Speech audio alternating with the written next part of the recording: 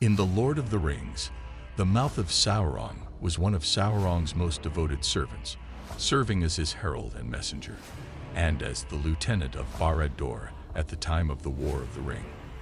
His true name was forgotten, even by himself. The Mouth of Sauron was a man whose early history is unknown. He was one of the Black Númenóreans, men who established their dwellings in Middle-earth during the years of Sauron's domination, and worshipped him.